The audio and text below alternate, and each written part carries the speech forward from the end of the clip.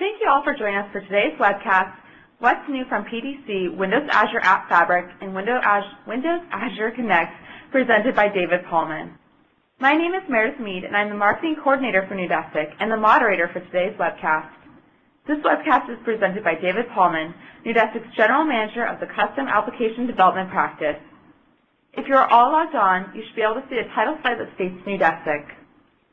There was a brief intro earlier regarding features within Live Meeting. To briefly recap, we encourage you to ask questions throughout the session by typing them in. To ask a question, click on the Q&A verbiage located in the toolbar on the top left side of your screen. Type your question, then click the Ask button. Please note all questions will be held until the end. We will also be using the seating chart feature within Live Meeting. Changing your feedback color within this tool provides feedback to the presenter. To provide feedback, click on the feedback menu found in the upper right-hand corner of your screen. Select your color. Your seat in the conference center will display your selected color. Lastly, this webcast is being recorded and will be available via the Neudesic website. We will email you when the link is available. If everyone is ready, please make sure your seat color is green. At this time, I'd like to turn our presentation over to David.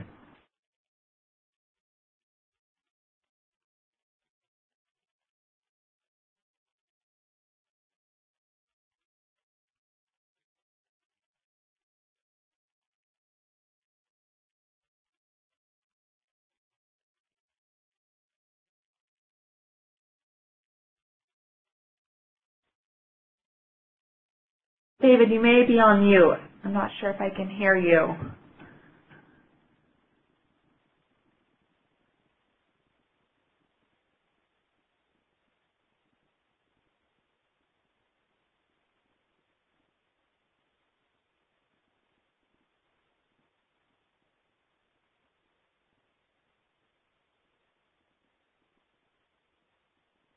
Still no audio, David. I'm sorry, everyone, for the technical difficulty.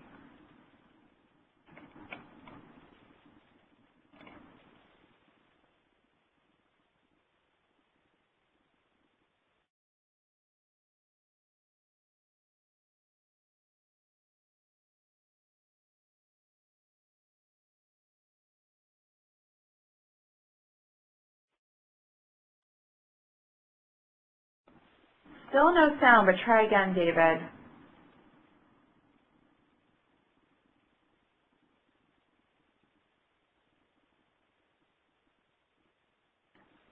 All right, everyone, we're going to try by phone. Please just hold on for one moment, and we apologize for the technical difficulties.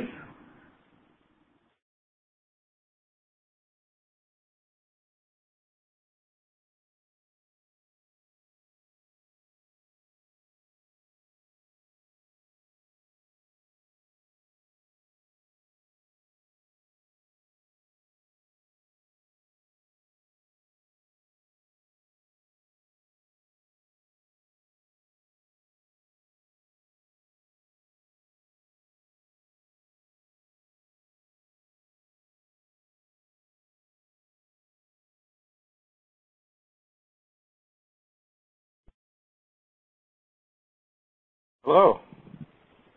Much better. Thanks, David. Okay. Well, I'm sorry about that, everyone. I always like to use my computer if I can so that I can have two hands free for typing, but it's certainly more important that you hear me than anything else. So, welcome again. Again, my name is David Pallman, and we are going to talk about this is the second in a series on what's new in Windows Azure. As you may know, Microsoft released a lot of new features at the end of the year, and we're covering them a webcast at a time. Today, what we'd like to do, first of all, because we have a little bit of extra time in this hour, I want to give everyone an updated overview of the platform. The number of services has really increased quite a bit in the last year, so I want to make sure you have a good sense of what is in the platform today. So it'll take just a few minutes to do that. But then we're going to delve into two services that are new today. One is the AppFabric Cache service, and the other is the Windows Azure Connect service. So just to give you a quick level set on the platform, it's still divided into three large primary areas, functionally, called Windows Azure, SQL Azure, and Windows Azure AppFabric. It is important to avoid the name confusion there. So one of those areas is called Windows Azure, but the entire platform is also called Windows Azure, so it's important to be clear when you use that term. Also on AppFabric, we're being very careful to say Windows Azure AppFabric because there are two AppFabrics. It's also a Windows Server AppFabric, and that coincidence in naming is not a coincidence. It's an intent to have the on-premise and the cloud versions eventually have feature parity. So what's in these three areas? Well, one of the services in the Windows Azure portion, perhaps one of the most important services, is Windows Azure Compute. This is the ability to have your applications hosted in an Azure data center. This service is distinctive from all the other Windows Azure Platform services because the other services are ones that you consume, usually through HTTP REST or .NET Library. But this one is distinct because here you're not just consuming the service, your application is actually living in the data center, executing there as it's a runtime environment. In addition to Windows Azure Compute, the Windows Azure portion of the platform also includes Windows Azure Storage. This is non-database storage, available in the form of blobs, which are like files and queues and cheap data tables that are not relational. The Content Delivery Network is another service in the Windows Azure area. It allows you to take content and blob storage from the Windows Azure Storage service and serve it up performantly around the world by using a network of edge servers that will automatically cache and distribute locally your content. So you might use that, for example, for things like image files or video files or downloads. Windows Azure Connect, this is one of the services we're going to talk about today. It gives you a virtual network connection between your assets in the cloud and your assets on-premise. It opens up all sorts of new capabilities. This is in the Community Technology Preview, meaning you can sign up to get access to the service, but it's not yet released commercially. And then Windows Azure Data Market is a very interesting service for buying or actually selling even reference data through the cloud. So if you purchase reference data currently, you might consider this a subscription-based model. But also, if you have interesting data that your company provides that you want to sell through the marketplace, you can actually use this as a way to make the cloud a profit center for yourself. And in the second area of the platform, SQL Azure, we have the SQL Azure database. This is core database functionality. It's very similar to SQL Server with a few caveats, but not all the features are there yet, but a very familiar experience. We have SQL Azure Reporting. This is a new service that's very analogous to SQL Server reporting services in the enterprise. It's also a Community Technology Preview. The SQL Azure Data Sync service allows you to take your on-premise databases, SQL Server, and your in-cloud SQL Azure databases and keep them synchronized. Or you can use it to synchronize multiple SQL Azure databases, even if they're in different data centers around the world. This also is in CTP. The SQL Azure OData service automatically creates a data access service for your database, so you don't have to go create a web service. And it uses a emerging new protocol called OData, which is very easy for different types of apps and clients and devices to consume, also in CTP. That third area is AppFabric. So we have the AppFabric cache service. This is, again, one of the services we're going to talk about today. It gives you caching. And then two other services that have been there all along are the AppFabric Service Bus that gives you publish-subscribe communication, and it's particularly good for business-to-business scenarios. And we have the AppFabric Access Control Service. This gives you federated security through claims-based identity. It supports really the world's security systems. So there you have it. If you took a look at the platform, say, a year ago, what you should notice now is that the number of services have almost doubled. So the Windows Azure platform is on the march. It is always being extended and innovated. The rate of progress and the capabilities we get are very excited. And so without further ado, let's start talking more specifically about some of these services. So from a timeline standpoint, we got a preview of this cloud computing platform, and the name Windows Azure came out in the fall 2008 at the Programmers Developer Conference. We got commercial release after a 16-month preview period in February of 2010, so we're coming up on a one-year anniversary there. So version 1.1 was out in February 2010. About middle of last year, we got 1.2 update, which gave us a few interesting capabilities. But just now in November, December, we got what's called the 1.3 update. And it well could have been called a 2.0 update, given how much is in there. It really doubled the capability of the platform in my view. So just lots of goodies. So again, if you take a look at Windows Azure but haven't taken a fresh look at it, you might want to take a new look there. And there are plenty of great features coming in 2011 as well, we're told. So this is part 2 of a 3-part series. And in part 1, we looked at that there was a new 1.3 software development kit. We looked at a new Silverlight-based portal. We looked at some features such as admin mode and startup tasks, which allow you to install software and register components for your hosted services startup. We looked at the remote desktop feature, which is great because it gives you a way to directly see your cloud machines. We looked at full IIS, which really opens up a lot more scenarios for hosting websites, especially multiple websites in Windows Azure Compute. And we looked at a new 5th VM size called the extra small size. Today we're looking at AppFabric Cache Service and Windows Azure Connect. And then in the 3rd part, we will look at SQL Azure Reporting Services and the VM role feature. So, AppFabric Cache Service, distributed memory caching.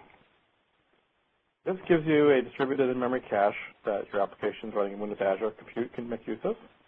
And this is based on something that's actually been around for a little while on the Windows Server side. The Windows Server AppFabric has had a caching feature, put in Velocity. You may know it by that name. And there are some differences and some similarities between these two features. Mostly they're similar. They have the same programming model. So if you have code you've been using with Velocity, Windows Server AppFabric caching on-premise, it should work just fine with in your Windows Azure applications using the Azure AppFabric caching. But there also are some differences. And one of the differences is nothing to deploy or host or manage. You just use the service. Microsoft takes care of where the servers are that actually implement the caching. So it's just start using it. Very, very simple. It enables you to have scalable solutions that have low latency and high throughput. And it is currently available, as we said, as a community technology preview. AppFabric has this whole separate area for testing, pre-commercial release called AppFabric Labs. And that area is where you can sign up to use the feature, test it out. So it's currently free to use. So some of the uses for the cache service, things you would typically, so first of all, if you're doing website programming, session state or page output caching, typical mechanisms you might have used in the past to make websites perform well can be used for that. But also can be used just for general purpose, any kind of caching you want to perform in any kind of application. So it's certainly not limited to web applications. So the best way to think about AppFabric Cache is it's like adrenaline for your hosted service. Caching is almost something these days we take for granted, but I can say myself going back 30 years in computers, I really can't think of any development that we owe more to than caching for improvements in performance. These days it's everywhere. It's on your Windows PC, it's in the internet, it's on servers, it's on clients. It plays a huge role in your electronic life every day, and you certainly want to take advantage of it in your own applications that you put into the cloud.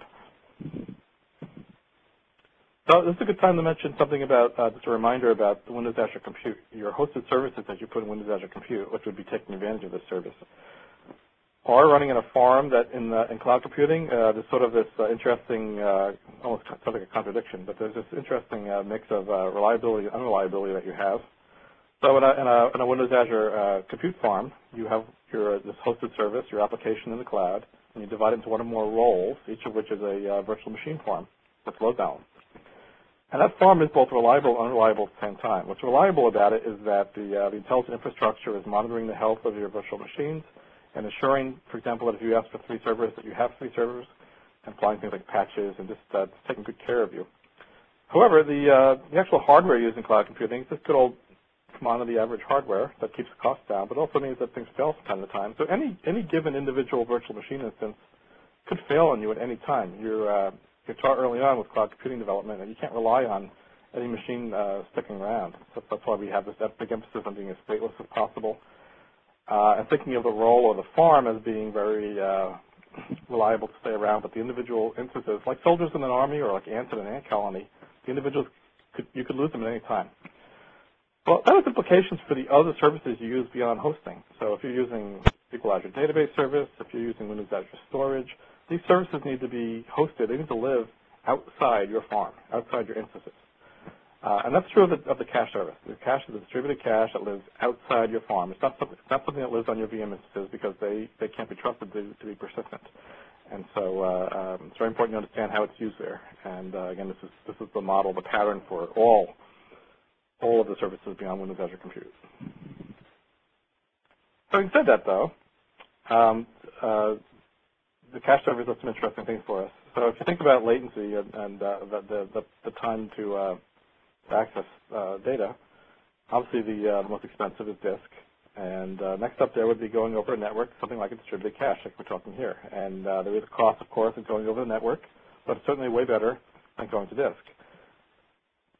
Memory, of course, is the most attractive. However, as we just made the big point, you can't really leave things in memory because the instances come and go. Nor is the load balancer in Windows Azure sticky. So each client, even for a single client in a single session, you can't trust that they're going to go back to the same instance each time. They probably aren't.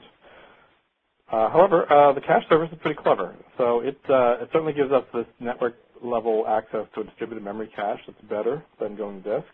But it has a second level of caching you can turn on, and actually will also cache in memory in your virtual machine instances. And the reason that's okay is we're not depending on it. If something isn't found in the local instance cache, or it may or may not be there, then we move on to the actual distributed cache over the network. So you will occasionally get this boost from this second level of caching. So some of the features, first of all, if you are an ASP.NET website developer and you're used to using the session state or page output caching features, there are ASP.NET providers for you. It makes it very easy to plug in features you're already used to using with the AppFabric cache service. For general caching, you can cache any managed .NET object. There are no limits on the size. And especially when you're using the local caching level of it, there's really no serialization cost involved. It integrates very easily into existing applications, and access to the cache is secured through the access control service.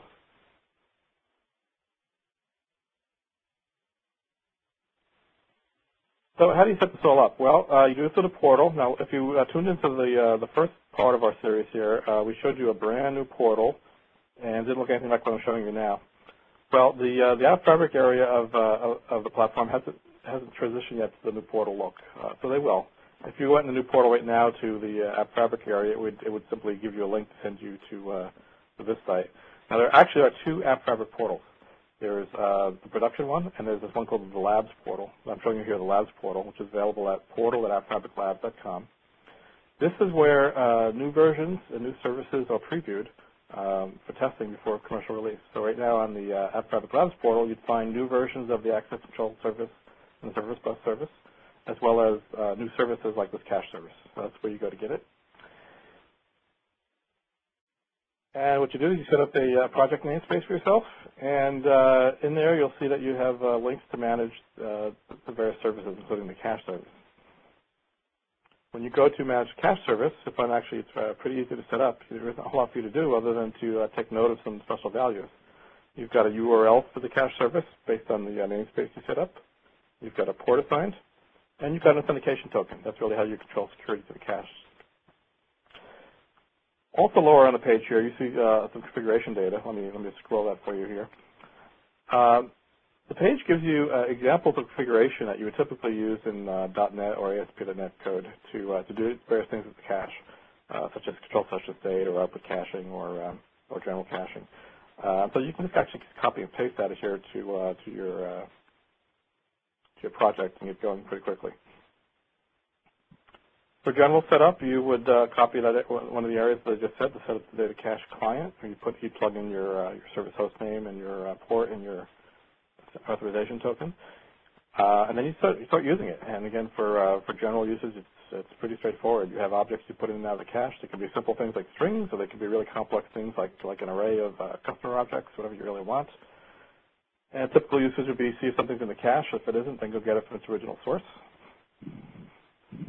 You could just use the cache as a loan store also, but you have to keep in mind that things will eventually drain from the cache. Now, I'm not showing you anything very elaborate here, but you do have control over the lifetime of things you put in the cache. But you should also understand that the cache is a managed resource. Once it gets close to release, I'm sure we will get some controls from Microsoft about what you want to pay for the cache service and how big it is. And so older items presumably will expire, or you'll be able to set some limit on size. And so really, you shouldn't have a code with the cache assuming anything you put in there will stay there forever. The idea is to use it as a valuable performance mechanism, but not really to rely on it for any kind of long-term persistence. If you were going to use the cache for session state, you do just what I said. On the portal page, you would copy the configuration it gives you for your namespace and plug it into your config. And there's the SDK. By the way, AppFabric has its own SDK separate from the Windows Azure SDK. Gives you distributed cache session state store provider that you can plug in, and you can use the ASP.NET session feature the way you're probably used to. Very straightforward to use.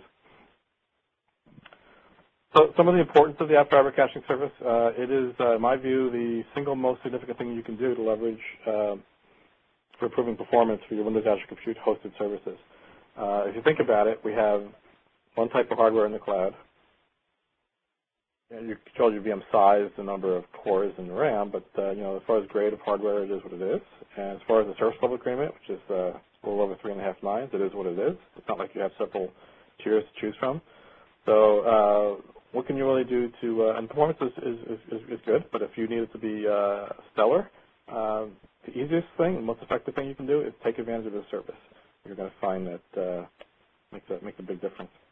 It's easy to use. Also significant because it's the first crossover feature between Windows Server AppFabric and Windows Azure AppFabric. Those two AppFabrics up till now have had different features and a promise that they're going to cross over and have parity at some point. But this is the first actual example of that. So you have the cache service in both places, and it works exactly the same way with the same programming model. I'll call your attention to the Windows Azure Training Kit. This is something that Microsoft's Developer Platform Evangelism puts out, and it's available on Azure.com under the developers area. And you should get it. What's in there are a bunch of presentations and demos and labs, hands-on labs for Windows Azure Platform. It's something I've been using to go out and do a lot of training, and it's really effective. And if the lab in there on the cache service is pretty neat. It's got 3 parts. One is on session state, one's on general caching, one is on creating an extensible, reusable caching layer. The session state one's pretty interesting. There's an Azure Store application they give you. It's an MVC application for ASP.NET. And they have you, it comes ready to run with a shopping cart. And then you can prove using the Windows Azure Compute Emulator that if you kill or restart your virtual machine instances, that it loses its shopping cart because it's keeping it in local memory. Then you replace that using the distributed memory cache in the lab, and then after running it again, you actually see the shopping cart persist. So it's a very effective lab. It's understanding and seeing the difference here. I'll also point you to the Microsoft PTC presentations, MicrosoftPTC.com. Ray Wagner did a good presentation on the cache service that you don't want to miss. I urge you to go see that video. So to get it, you can either go to the new Windows Azure portal and go down to the AppFabric area, and it'll basically tell you to link over to the AppFabric Labs portal, or you can go to directly portal@appfabriclabs.com and sign up, and you'll have access to the feature. So that's the cache service. Let's now talk about Windows Azure Connect. This one I'll actually be able to demo for you as well. So Windows Azure Connect is about giving you a virtual network connection between the cloud and your on-premise machines.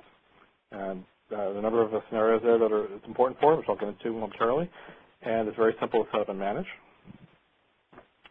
In a nutshell, the idea is you've got some assets in the cloud that you're hosting there, and you've got some assets on-premise, and for one or more reasons, you might want to link them, and they are linked with a virtual private network connection, VPN connection. So VPN is a technology we all are already familiar with and trust, and so all the things that are true of that are going to be true of this. You don't have to worry about security or anything like that. So what are some of the uses for Windows Azure Connect? Well, first of all, you might have apps you put in the cloud that still need to talk to systems that are on-premise. A canonical example of that is they have some web application and it needs to talk to a database server.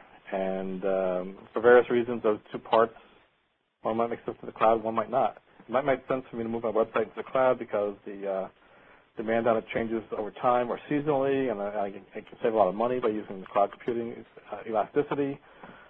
But the database server that it talks to is also used a lot on-premise. So maybe I just don't feel I can move it out into the cloud without some ill effects for other reasons. Or maybe it's not running on Windows. Windows Azure Compute does require a Windows operating system. Perhaps my database server is something else. There might be all sorts of reasons why I can't necessarily move all of my solutions tiers into the cloud. So some scenarios Windows Azure Connect will help here. Secondly, I might want to take my take my apps in the cloud and join them to my on-premise domain. You can actually do that. So that makes your application, your machines in the cloud actually subject to your domain policies, which is pretty neat. So if you have an IT department that's sort of interested in the cloud, but maybe also a little worried about it having control, the idea that they can join applications in the cloud to their domain and have set domain policies that apply to those machines might give them a big comfort level. Third, you might have on-premise infrastructure that you use to monitor and control your machines, for example, operations monitoring purposes or deployment purposes, and you may want your assets in the cloud to play ball with that system. Maybe you have a build system that deploys, maybe you have an operations monitoring system like System Center. You may want these assets in the cloud to be part of the fold, that they conform to the same rules of the road, and this would allow you to do that. So the best way to think about Windows Azure Connect is it's like the Berlin Wall coming down. We've had cloud computing, and it is fantastic. And we've had the nice, secure, isolated world of on-premise. And people have started to explore cloud computing and get interested about it, and do a lot of thinking about what belongs in the cloud for us, what belongs on-premise. But there have been two places. They've been two places you think about. And now we have this way of connecting them, bringing them together in a whole new direct way. And it's very exciting because it opens up all sorts of new scenarios. So from a technical standpoint with Azure Connect, a lot of thought has gone into making this easy to deal with. A lot of times the networking things can be complex, but actually Windows Azure Connect has been made pretty simple and approachable. What you do is you create a number of groups. I show two groups here in my diagram, but you can have more than that. And there are two types of groups. There are role groups and machine groups. So role groups are machines in the cloud, and it wouldn't work very well if you had to actually identify the machines in the cloud by name, because the whole idea of cloud computing is the number of instances comes and goes all the time. We're adding more, we take them away, and if you had to identify machines by name one by one, that wouldn't be in sync with the whole idea. So what happens in Windows Azure, you have your hosted service that has one or more roles. Each role is created into a VM farm.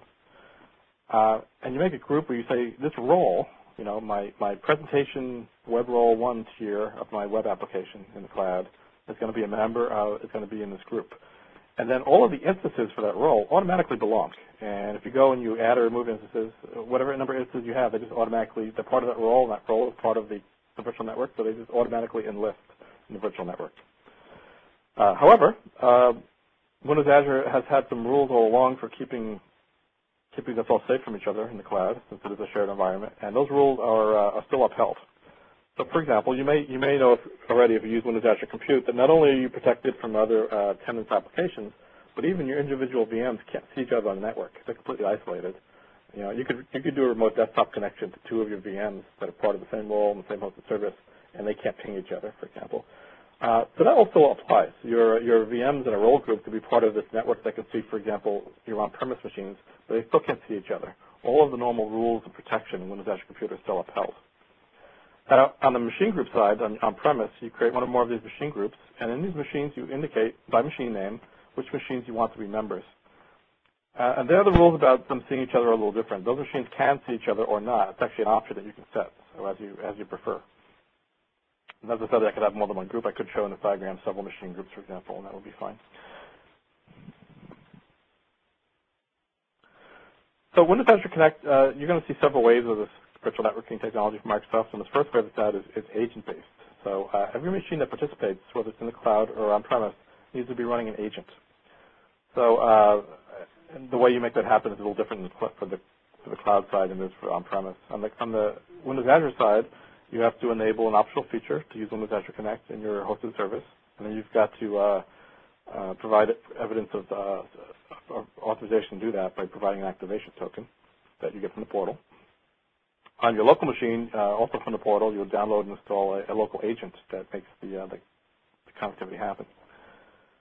So what that looks like is you look at the on-premise side. To make a machine eligible, you define it in the portal as a possible endpoint, and you have this toolbar button, install local endpoint, which is going to give you a unique URL to download an agent fashioned just for you, for that machine. And once you install it, you're going to get this Windows Azure Connect icon in your system tray there. And it'll only look like this, or if it looks red, then it doesn't have a good connection. and that's what establishes a secure connection between your machine and the virtual network. Now, on the cloud side, on the role side, with your hosted service in your code, as you might recall, if you use Windows Azure Compute, you have both a service definition and a service configuration. Windows Azure Connect is one of these optional features for hosted services that you have to opt into. They're called plugins. And so in your service definition, you have an area called imports. And what you do there is you add an import module name equals connect statement. And what that does is it enables the Windows Azure Connect feature. However, you still have to configure it with security for that to actually be usable. So the way you do that is you go back to the portal and you get an activation token. And that generated token you put, here I show in Visual Studio, or if you want directly in the service configuration file, you put in an activation token. And that's how the Windows Azure Roles instances are securely connected to the virtual network. Now, you'll see there's a lot of other options here in the configuration. And that's for when you do the domain join. When you get to the domain join, there are a lot of things you want to be able to control, and that's what that's all for. But for the general feature of being able to have the connectivity, all you really need is that activation token. For managing your network, you simply set up these groups. You define these machine endpoints to make them part of a machine group. You link your machine groups to your role groups, and again, it's pretty simple. You have various commands here to manage the network, such as adding or removing endpoints from groups or changing the linkages between them. But this is where you do it. There are some limitations. First of all, you can't span subscriptions. What I mean by that is you do this in the portal underneath a Windows Azure billing subscription. So you could have multiple machine and role groups, but they all have to be part of the same subscription. So one of the things you can't do is you can't take a role group in your current subscription and a role group in some other Windows Azure subscription and somehow link them. You are scoped by that subscription. Secondly, for the machine groups, you are opting in. You're identifying machines by name. And so what you can't do is you can't have a whole region of your network that automatically is a member of Windows Azure Connect. Now, that is something we're expecting down in subsequent waves to have more capability there that might be more broadly managed. But today, with a machine group on-premise, you've got to identify your machines one by one by name. Also, because this is agent-based and the only agents available are Windows-based, it does limit you to Windows machines only. So this is not going to allow you, for example, to connect to a machine on-premise that's running some other operating system, at least not today. You should also keep in mind that you are going over the Internet for this, and all of the things that we already know about VPN connections are still true here. They're going over the Internet, and you may have reliability issues to code for, or you may want to consider coding for retries and that type of thing. These types of connections can come and go. And as I said, you expect more in the future. This is only the first wave of virtual networking that we're getting. So let's demo this one here. I'm going to show you a compressed demo from the Windows Azure Training Kit lab for this. And what that does is it takes a simple ASP.NET application, and it's a simple ASP.NET MVC application that has a data control, and it is talking to a simple SQL Azure customer database. Let me bring that up here.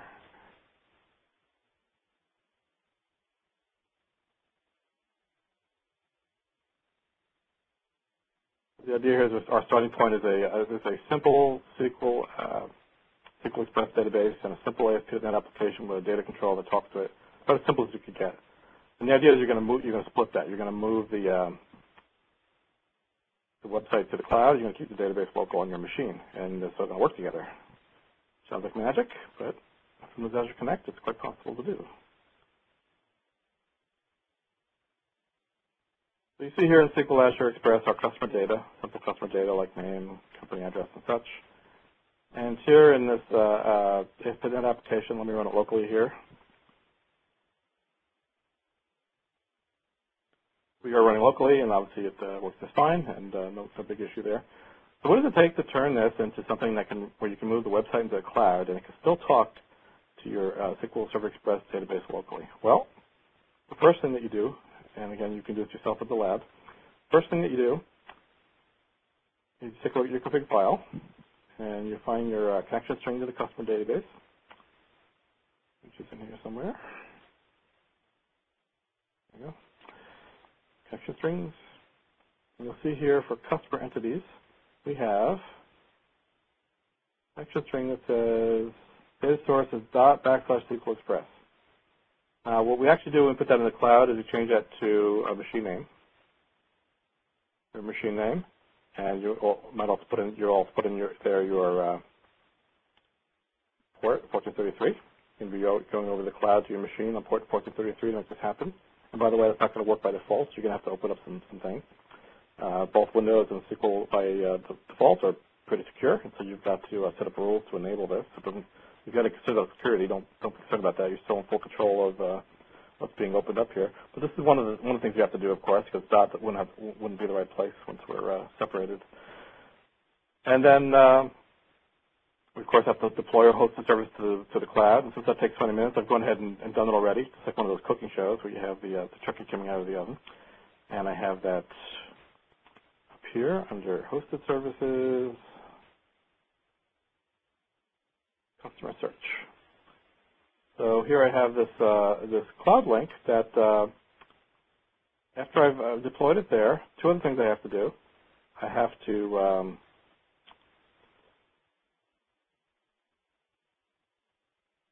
create a firewall rule to allow port 1433 to be accessed to the Windows firewall on my local machine. And I also have to do, I won't do it now, but I also have to go to configure SQL Server Express to allow remote access over port 1433. So after I do all those things, I should be able to do it. And before we try running it, to prove that it's real here, I'm going to stop my SQL Server Express service on my local machine. So it's stopped. So now when I try to hit this out of this hosted website out of the portal, I'd expect that to not work. I'll be surprised.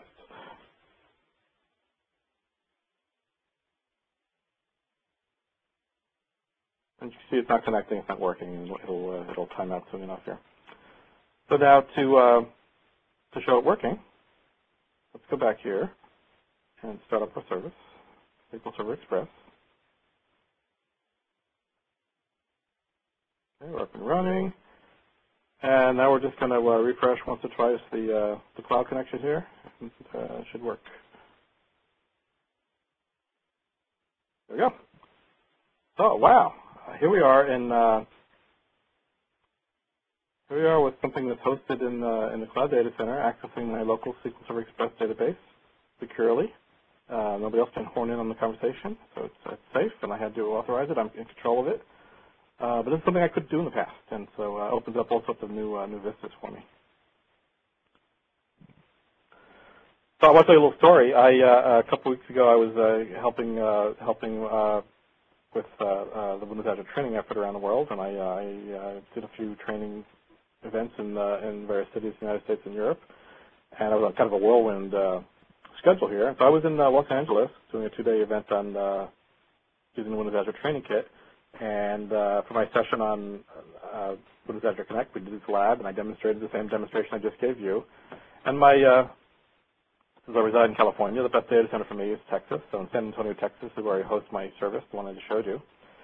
But immediately after finishing up that event in LA, 3 hours later, I was on a plane to Germany. And once there, I didn't really have time to reset up the demo locally or anything like that. I just needed to try running the same demo from my same machine, my same laptop, the one I'm using now in Germany, with my website still being over there in San Antonio, Texas, and it worked superbly. My virtual network moved with me, so that's not really surprising. That's how VPN technology works, but still just experiencing it. Wow, I can go anywhere in the world, and this virtual network connection between my local assets and my cloud assets, it works, and it even works spanning continents, and I didn't have any kind of connectivity problems. So I was just really thrilled to see it and experience it.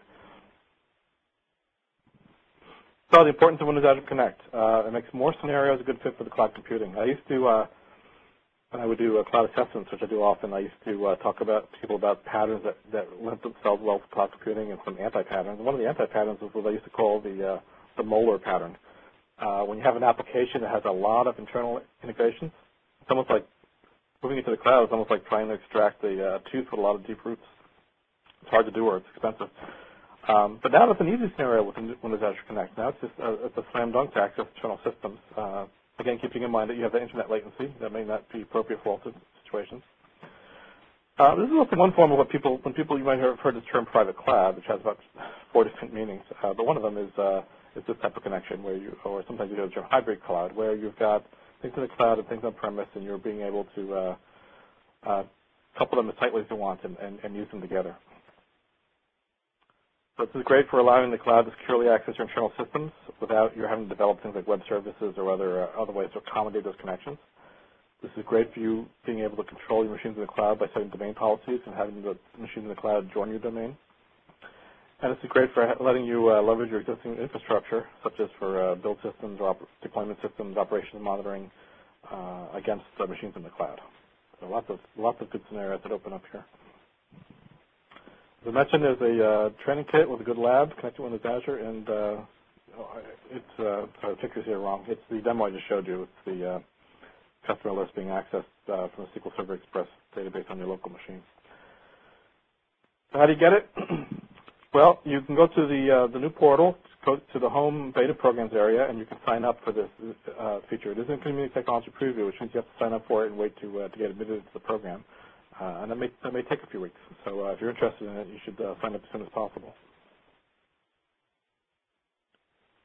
Okay, well, today we did a little bit of a level set on the platform and what's in it, but we took a look at the cache service and the Windows Azure Connect service, and we were able to demo the Connect service. And the third part of our series, which I believe is next week, we're going to look at the VM role feature in Windows Azure Compute, as well as the new SQL Azure Reporting Services feature. And that'll wrap up our three-part series on what's new in Windows Azure. At this point, we're open for questions. Thanks, David, for this awesome presentation. Just as a reminder to everybody to ask a question, click on the Q&A verbiage on the top left side of your screen, type your question, then click the Ask button. One of the questions that came through was, can Azure AppFabric be used with on-premise applications? Can Azure AppFabric be used with on-premise applications? Good question. Microsoft's official description, slideware, actually says it's for Windows Azure applications. So that raises the question that maybe it wouldn't work with on-premise. I'm not sure the answer, but I guess I would think if you're doing on-premise that you would use Windows Server AppFabric cache. That seems to me that would make the most sense. If you're going to use the Azure AppFabric cache, you would be going over the internet. So to me, I not like the latency there. Thanks, David. The second part of the question was, is the Azure caching service located in the same data center as that of roles? Does that make sense? I can reread it. Yeah, that makes sense. Okay. Yeah, so I'm pretty sure that when you set up an AppFabric account for things like cache as well as the other services, that you select a data center to be in. So that's actually a pretty important principle in cloud computing because most solutions are going to use more than one service. And so if you didn't have a way to control the data center for each, then you would have potentially a bad situation there. So the actual feature that you'll see that crosses many of the services is called affinity groups. So for example, if you created a hosted service for Windows Azure Compute and you select the data center, you can also create this thing called an affinity group. It's just a name, a label, but all projects with that label, that affinity group have to be kept in the same data center. And so that's really the mechanism you would use to ensure that your various services that you set up are all in the same place. Thanks, David. That sounded helpful. Another question was, regarding the AppFabric cache service, how do you control how long the data stays in the cache? Great question. Well, I think that there's two mechanisms. The first is you can set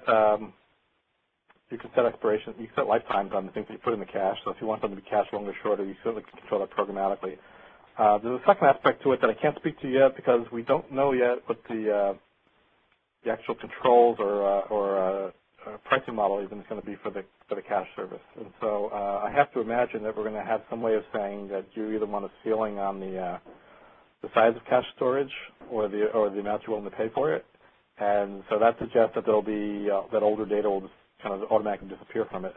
We don't have those details yet, so I'm sure you'll have some sort of control there, but I'm not kind of sure what it is. But the more immediate answer is your program code can set an expiration time on the things you put in cache. Thank you. All right, if anyone has any more questions, please feel free to type them in at this time. In the meantime, I'm going to click through a few polling questions, and we would greatly appreciate your feedback. The first question: was this content helpful for your business? Yes or no?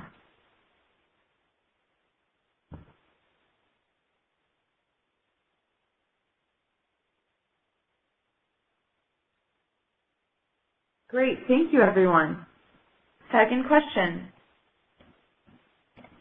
please rate the presentation content, excellent, good, or poor.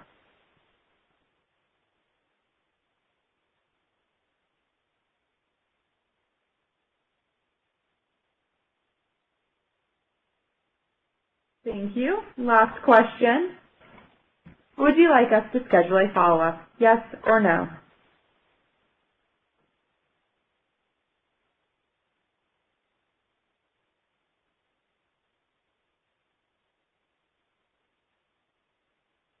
Great. Thank you, everybody. If there are no further questions, we'd like to thank David again for the wonderful presentation. This webcast is a part of our post-PDC webcast series. The next webcast, What's New from PDC, SQL, Azure, and Windows Azure VM Role, will be hosted on January 14th. We will be forwarding out more information about this webcast along with a link to the webcast recording. I'm just going to pause. We did have another question come through, and I want to make sure we can answer it. David, the question is, do you get a notification when something is removed from the cache? We get a notification something's moved from the cache. I believe that, so I'm not a cache expert. I should say that first.